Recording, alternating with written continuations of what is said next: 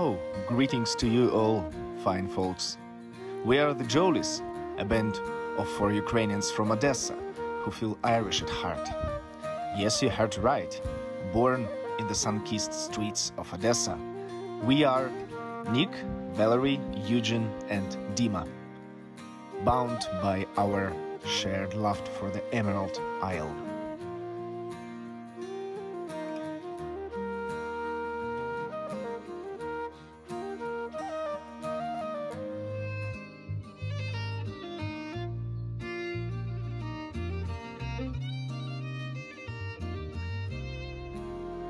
Even though we've never set foot in Ireland, we have always felt a deep connection to the country and its people. We've played many Irish concerts in Odessa and fell more and more in love with the Celtic traditions. Our hearts played the bodhrán, our words danced the jig, and our souls were wrapped in the warm green of the Irish fields. We even created a little piece of Ireland in our hometown.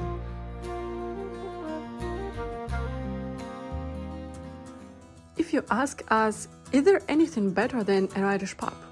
We will answer, of course, no. In the Irish pub, everything is always so sincere, everything is for real. When you come inside, you feel yourself at home, where everything and everyone is so familiar to you. Even if you come alone, you will not be alone. You will always be approached to talk, ask how you're doing, or tell you an interesting story. As it said, there are no strangers in an Irish pub, only friends you haven't met yet. Every time we returned home from another tour, we really missed such a spiritual corner of this wonderful culture. And then we decided to create it. And this is how our small but real Irish pub appeared. Almost every Irish pub has live traditional music sessions. There are musicians of all ages from different countries, from children who just started their music way, to old people who are always glad to share their knowledge and experience. And in every moment you can join them for a couple of tunes and songs. In these moments, we rejoice in the soul. These are the moments when music is born, the music that connects hearts and continues to carry culture through the years and centuries. You see, we've always had 2 homes, Odessa, where we lived, and Ireland that lived in us. Hey, Tor and Moe, in the county Galway, one blazing evening in the month of May, I spied a damsel. She was young and handsome, her beauty fairly took my breath away.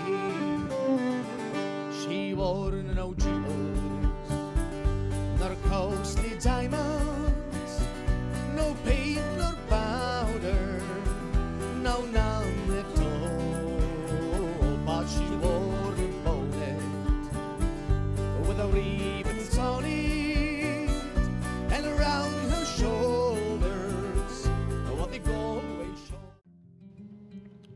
Traveling is the lifeblood for our band. It's our source of inspiration and gives us the energy to keep going.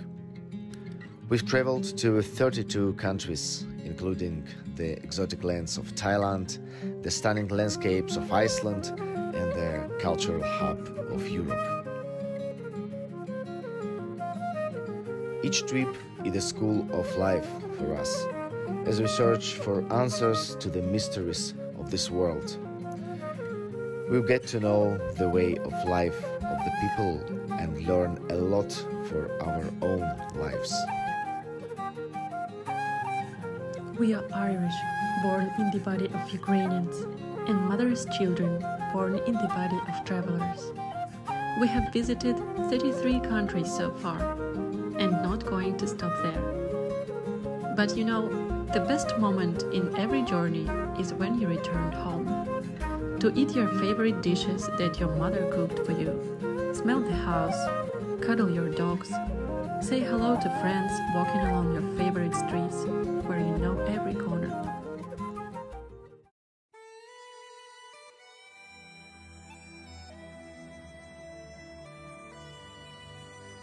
In 2022, the life of our band changed fundamentally. We left our home in Odessa, not knowing if we would ever return. It was a difficult road that led us across Europe to our second home, Ireland. We had to say goodbye to one of our band members as he was taken to the war. We have chosen a different path and played concerts in support of Ukraine in Italy, Germany, Ireland, and Australia. But when we arrived in Ireland, we finally felt at home again. The country welcomed us with open arms, and we felt a connection to the land that we had never felt before.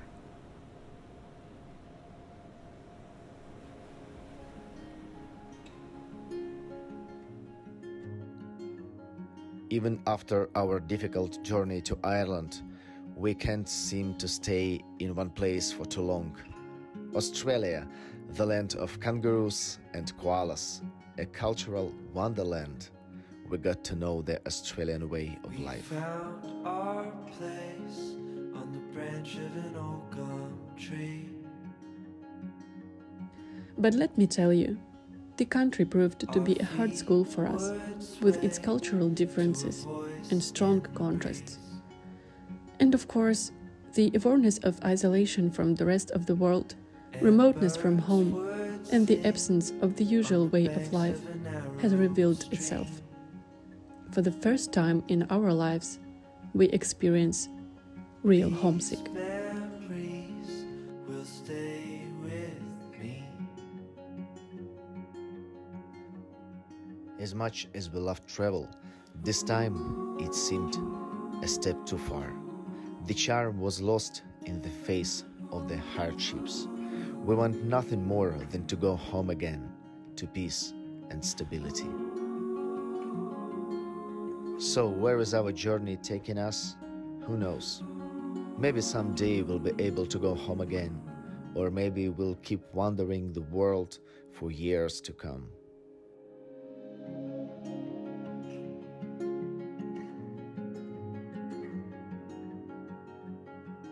Is our life traveling into the unknown, or will we eventually arrive? We believe that we will keep traveling, which we love so much, as long as we live. All we ask, the heaven above and the road below us.